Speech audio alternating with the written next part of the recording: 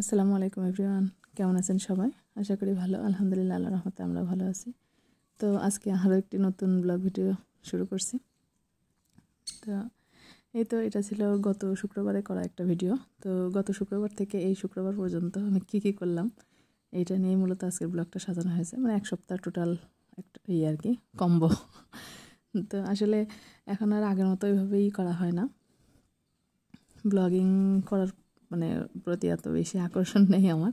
তো বেশ অনেকগুলা ব্লগেই বলা হয়েছে যে আসলে আমার কেন জানি না এখন এটা আর আসলে ওইভাবে ভালো লাগতেছে না। তো বারবারই শুধু মনে হয় যে ডিলিট করে দিই আর না হয় করব না, ব্লগ করব না। তারপর আবার কি জানি হয়, মনে হয় যে থাক না, রয়েছে থাক, যদি সম্ভব হয় আস্তে আস্তে দিতে থাকি, দেখি কি হয়। তো এই আর কি, এইভাবেই কন্টিনিউ হচ্ছে। তো যাই হোক, যখন যেটা সময় হয় বা মনে পড়ে তখন সেভাবে আর কি কয়েকটা ক্লিপ নেওয়া হয়। তো এই জন্য এক সপ্তাহ পর পর একটা করে দিচ্ছি। তো যাই হোক, এটা ছিল আসলে শুক্রবারের সকাল থেকে করা একটা ভিডিও। তো শুক্রবারের সকালে যেহেতু আমি বাসায়ই থাকি শুক্র শনিবার, তো বাচ্চাদের জন্য একটু ভালো কিছু খাবার রান্নার চেষ্টা করি। তো সকালে আর কি ওই যে পরোটা, তারপরে ডাল, ডিম এগুলা ছিল। আর দুপুরে একটু ওই যে গরুর মাংসের বিরিয়ানি রান্না করছিলাম। তো বিরিয়ানির রেসিপিটা আসলে ওইভাবে আর ভিডিও করা হয়নি। আর কী বা শেয়ার করবো, আসলে আমি খুব সিম্পলভাবেই বিরিয়ানি রান্না করি, খুব বেশি জটিল না। কারণ মাংসের মশলা টশলা দিয়ে একবারে হাতে মেখে আমি প্রেশার কুকারে মাংসটা দিয়ে দিই। তারপরে রাইস কুকারে পোলাওটা হাফ ডাউন করে তারপরে একসাথে মাংস আর পোলাওটা মিক্স করে ব্যাস রাইস কুকারে থাকে, দমে থাকে। তো এইভাবে আর কি সিম্পলভাবে আমার বিরিয়ানি রান্নাটা হয়ে যায়। তো যাই হোক, খুব ঝরঝরাও হয়েছিল, বেশ ভালোই হয় খেতে ওইভাবে রান্না করলে। তো এটা আবার তারপর এটা হয়তো বা হ্যাঁ, তারপরে দুপুরবেলার দিকে রান্নার শেষে আমি একটু করছিলাম, পিঠা বানাই নিছি কয়েকটা। তো ওই পুলি পিঠা বলে যেটাকে, তো ভাজা পুলি আর কি। আর এখানেই তো এটা বিকালের দিক দিয়ে, এখানেই তো আবার একটু না সরি, এটা বিকালে না, এটা শনিবারে সকালে নাস্তা টাস্তা করার পরে আমি বেশ কিছু কাজ আগে রাখার জন্য আর কি করছিলাম, বের করে রাখছিলাম। যেমন এই তো ছোলা বের করে ভিজায় রাখছিলাম। তো এটা আসলে সেই রমজান মাসে কেনা ছোলা। তো যেহেতু 2 কেজি কিনছিলাম, তো আমার খাওয়ার তো ওইভাবে যা খেয়েছি আর ছিল কিছু, ওইভাবে আর খাওয়া হয়নি। তো ওইগুলো আর কি ভিজায় রাখছি যে একবারে সিদ্ধ করে ফ্রোজেন করে রেখে দেবো। তো ইচ্ছা হলে যখন খুশি তখন বের করে খাওয়া যাবে। আর খেসারির ডালও ছিল রমজান মাসের, তো ওইটাও ভিজায় রাখছিলাম। তো এই যে ব্লেন্ডার করে অলরেডি পলিথিনে করে নিছি। তো পানি ছাড়ছিল, টেবিলে পানি বের হয়েছে ডাল থেকে। তো যাই হোক, আর এখানে যে পিঠাগুলো আর কি ভেজে নিছি। তো বাচ্চাদেরকে দিলাম, আমিও খাচ্ছিলাম। তো এই আর কি, যেহেতু শুক্র শনি 2 দিনই ছুটি থাকে বাসায়, তো অলরেডি বাসায় অনেক কাজ থাকে। আর বাড়তি যে কাজগুলো থাকে, যে সারা সপ্তাহের যে কাজগুলো, ওইগুলো এই 2 দিনেই করে নেওয়া হয় আর কি। তো যাই হোক, কম বেশি টুকিটাকি খুচরা কাজগুলোও করে নিচ্ছিলাম। তো এখানেই তো আবার বাড়িতে আমার 4টা নারকেল ছিল। তো নারকেলগুলো আসলে অনেক দিন হয়ে গেছে, তো ভাবলাম যে কেটে ফ্রিজে রেখে দিই। কড়াইয়ে ফ্রোজেন করে রাখলে দেখা যায় অনেক সুবিধা হয়, যখন তখন পিঠা বানানো যায় বা যে কোনো কাজে লাগে। তো যেহেতু বাসায় আছি, ভাবলাম যে সময় আছে হাতে, করে ফেলি। আর এই তো প্রেশার কুকারে আবার ছোলা দিছিলাম সিদ্ধ হওয়ার জন্য। আর এখানেই তো নারকেলগুলো কোড়াই নিছি আমি। তো এগুলো এখন বাটিতে, যে টিফিন বাটিতে করে ভরে ফ্রিজে রেখে দিব। তো এই আর কি। আর এই তো ছোলাও সিদ্ধ হয়ে গেছে, এগুলাও ফ্রোজেন করে রেখে দিব। তো এভাবে করলে কিন্তু কাজ অনেক সহজ হয়ে যায়। কারণ যেহেতু আসলে সপ্তাহের 5 দিনই আমি অনেক বেশি ব্যস্ত থাকি, তো ওইভাবে সময় হয়ে ওঠে না। আর যদি এগুলা সব কিছু গোছানোই থাকে, তাহলে দেখা যায় হুট করেই নাস্তা টাস্তা দেওয়া যায়, বা একটা মেহমান আসলেও ঝম করে অনেক কিছু কিন্তু প্রিপারেশন থাকলে করে দেওয়া যায়। তো এখানে তো আমি বেশ অনেক কাজে আগে রাখছিলাম। তো তার ভিতরে তো ছোলা টোলা সিদ্ধ করে রেখে দিছি, তারপরে ডাল ব্লেন্ডার করে রেখে দিছিলাম, তারপরে মশলা করে রেখে দিছি, আবার নারকেল কোড়ায় রেখে দিছি। তো এই তো ফ্রিজ অলরেডি লোড হয়ে গেছে টুকিটাকি জিনিসপাতি দিয়ে। আর এখানে তো এটা শনিবারেই দুপুরের দিকে। তো সব কাজ সারার পরে আমি রান্নাটা করে নিচ্ছিলাম। তো এখানেই তো আলু দিয়ে টমেটো দিয়ে পাঙ্গাস মাছ দিয়ে রান্না করব। আর এই তো এই এক তরকারি রান্না করব। তো আর যেহেতু রবিবার থেকে আবার স্কুল আছে, তো এই আর কি।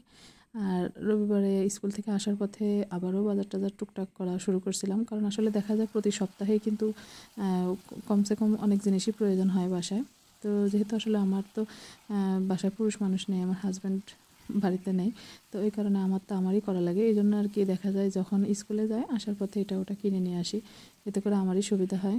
আর আসলে মানুষের জীবনে প্রয়োজনের তো শেষ নেই, অনেক কিছুরই প্রয়োজন হয়।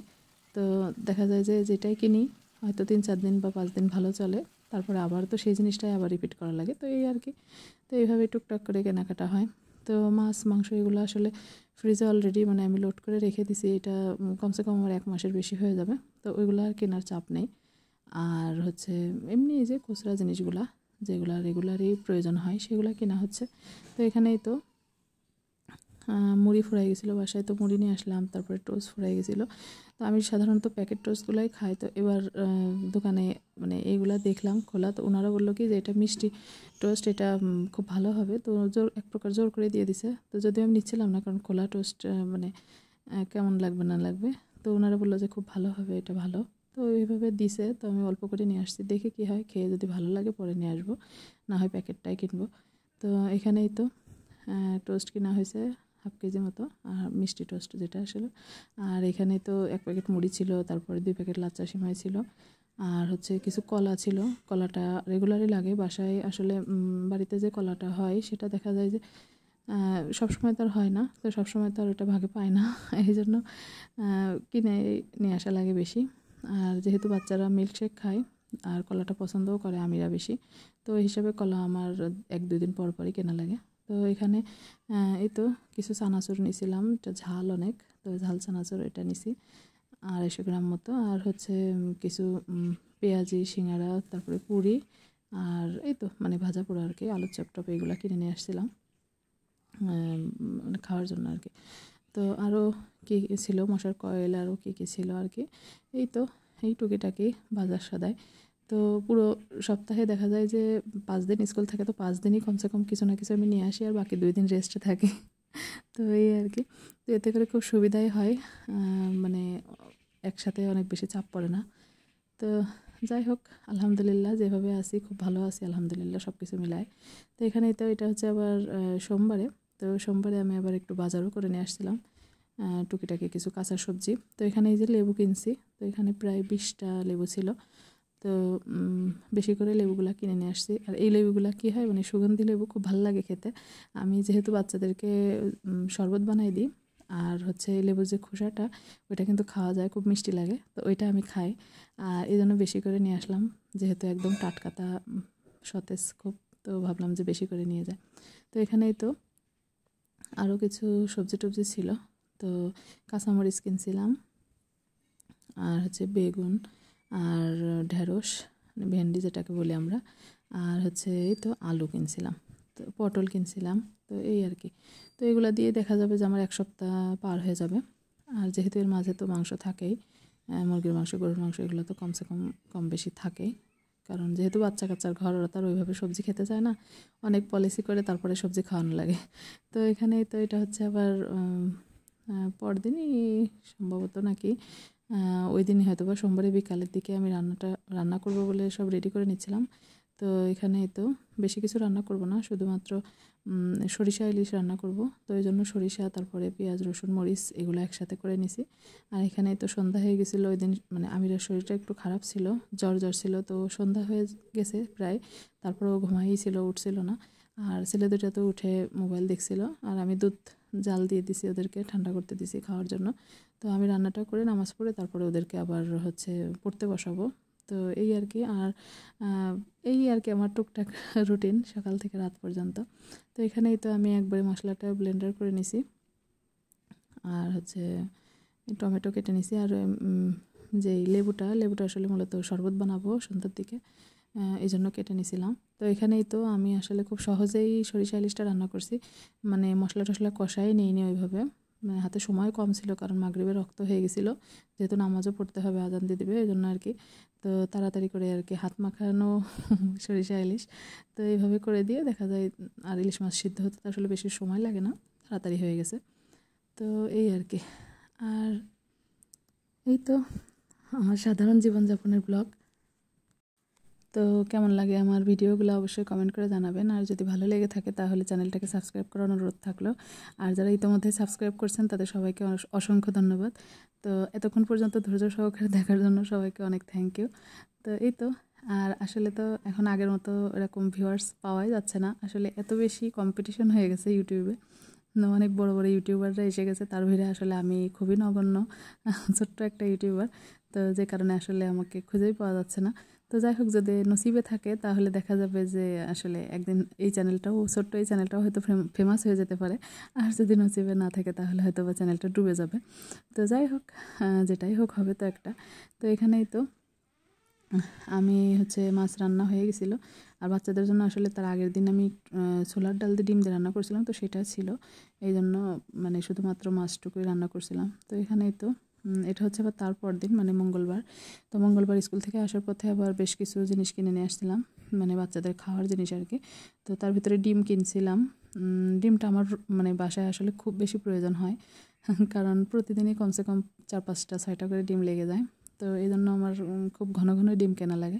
তো বাচ্চাদেরকে আর কি দেশি মুরগির ডিমটা কিনে নিয়ে আসছিলাম খাওয়ানোর জন্য। তো আসলে কয়েকদিন দেখা গেছে যে মানে হাঁসের ডিম মুরগির ডিম পাওয়াই যাচ্ছে না। তো অনেককে বলে রাখছি, যেহেতু আমরা গ্রামে থাকি, তো অনেককে বলে রাখছি। তো আসলে সবাই বলতেছে যে এখন মানে ডিমের সিজন না, মানে সবাই বাচ্চা ফুটাচ্ছে, এই জন্য ডিম পাওয়া যাচ্ছে না। তো যাই হোক, হয়তো বা পরবর্তীতে পাওয়া যাবে। তো একজনকে বলে রাখছিলাম অনেক দিন আগে, তো সে আর কি দিয়ে গেছিলো 10টা দেশি মুরগির ডিম। আর এমনিতে তো ব্রয়লার ডিম দিয়ে আর কি চলে।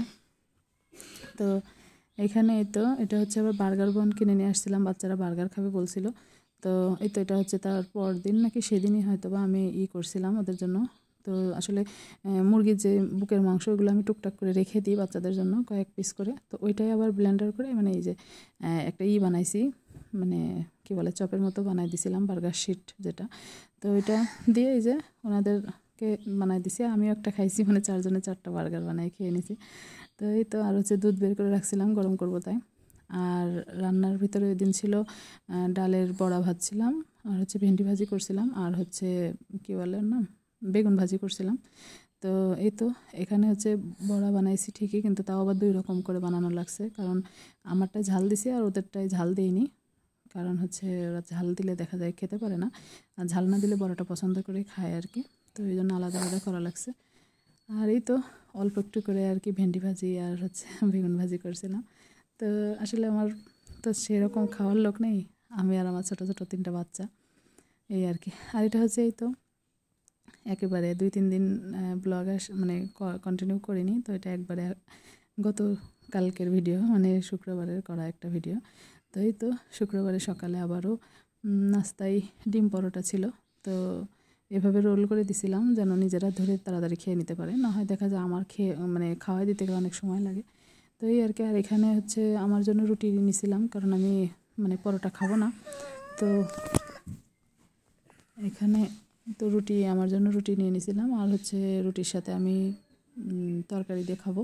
তো এটা আগের দিন রান্না করা তরকারি, মানে পটল দিয়ে, বেগুন দিয়ে, আলু দিয়ে, নোনা মাছ দিয়ে রান্না করছিলাম। তো সেই তরকারি একটু ছিল, তো ওইটা দিয়ে আমি রুটি দিয়ে খেয়ে নিছি। আর এই তো এটা শুক্রবার দুপুরবেলার রান্না।